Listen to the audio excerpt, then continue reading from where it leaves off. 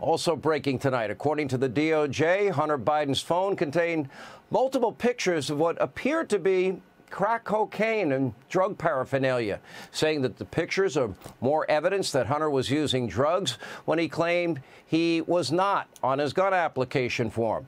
And on the subject of drugs, the administration, maybe it's time to reopen that cocaine investigation. You know, who brought the bag of cocaine into the Biden White House? They found no suspects after a really long 10-day investigation. This on top of course, we're told by the FBI that they believe they found residual cocaine on Hunter's, I guess, gun or holster, one or the other. Here with reaction to all the breaking news, we have the three lawmakers that are leading the Biden impeachment inquiry. House Oversight Committee Chairman James Comer, House Judiciary Committee Chair Jim Jordan, House Ways and Means Committee Chairman Jason Smith. Congressman Comer, we'll start with you tonight. Tony Bobulinski, the big guy, Biden was the business. What did you learn today? Well, we learned a lot, and Tony Bobulinski handled himself very well. I've never seen Democrats or anyone act worse in a deposition than they did. The Democrats couldn't handle the truth, and that's what Tony Bobulinski delivered today. He delivered the truth. He talked about Joe's involvement. He talked about the numerous times he talked to Joe Biden.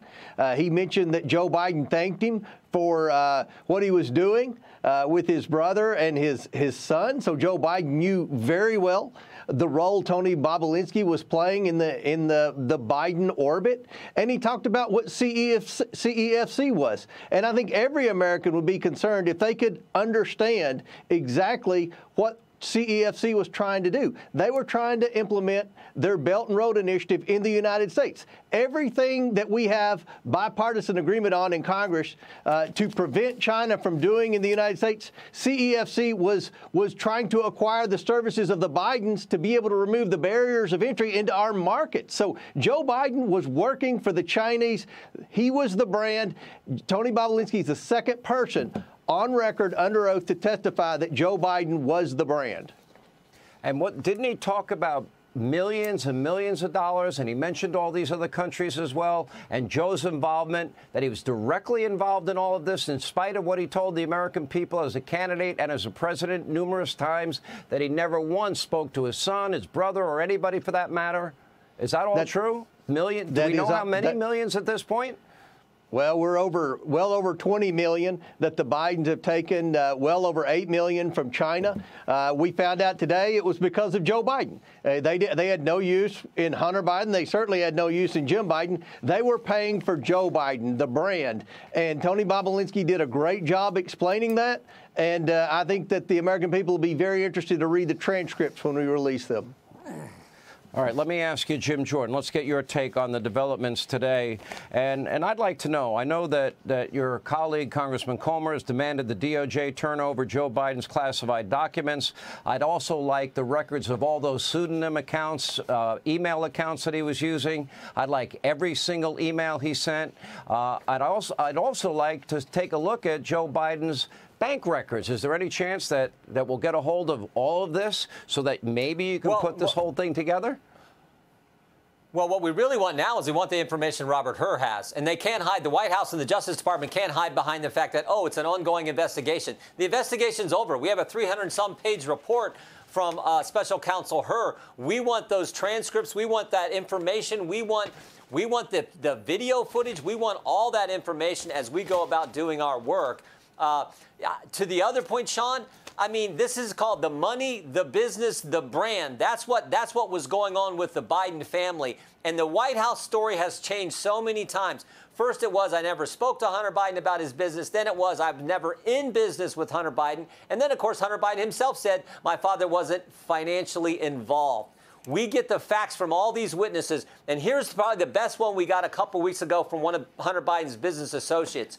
When Joe Biden shows up at the Four Seasons restaurant for lunch, at the lunch are Hunter Biden, his associates, and 8 Chinese officials who are executives at CEFC, the Chinese energy company. Joe Biden comes in, gives a short presentation, and leaves. 3 weeks later, the deal gets closed, and $3 million gets wired to Biden accounts. That's what was going on. The money, the business, the brand, which is what they were selling, and Tony Bobulinski confirmed that today in his testimony. The money, the business, the brand. Tony Bobulinski today. You had Rob Walker, a former business associate of Hunter's.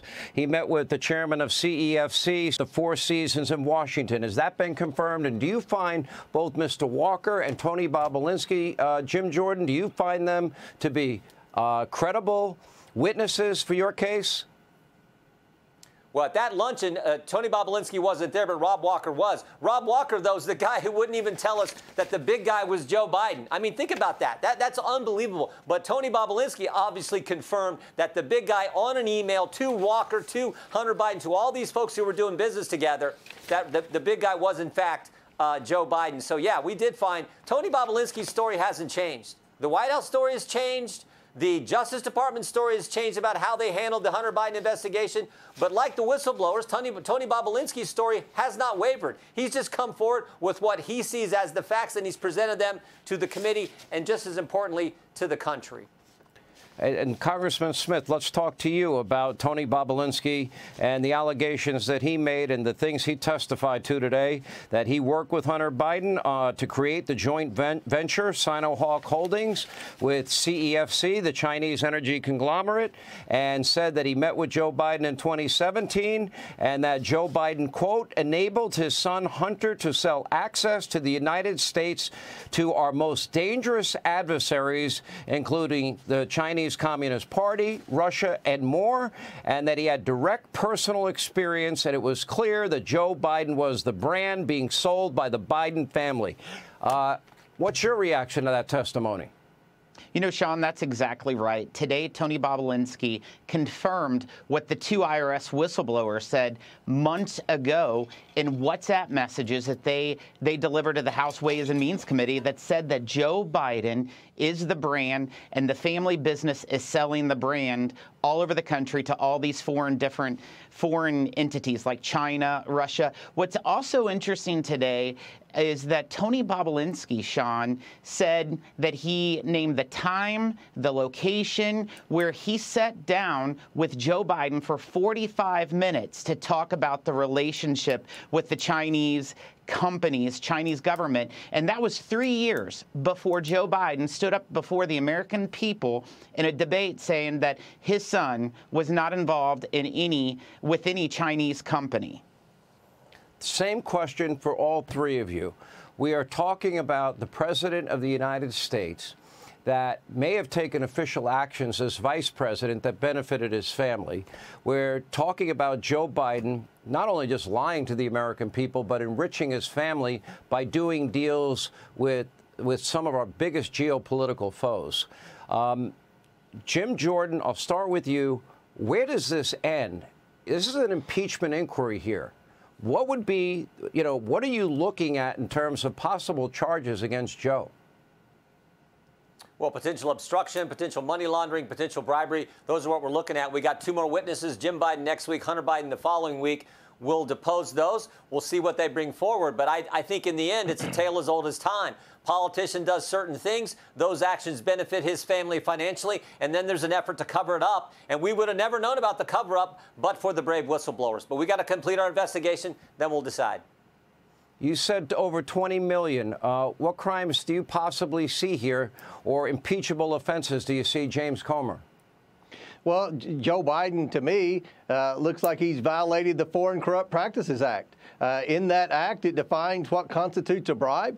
And certainly, if you look at while he was vice president, the gifts that his son and brother received certainly meet the definition of bribery. So that's certainly a problem. Jim Jordan mentioned the obvious with the 6 different banks implied in their suspicious activity reports that there was money laundering, tax evasion, tax fraud, wire fraud. I think with the president's brother, there's securities fraud. So it's a pretty long list. Like Representative Jordan said, we're going to be hopefully getting the 2 final depositions together with the Biden family members, and then we'll proceed from there.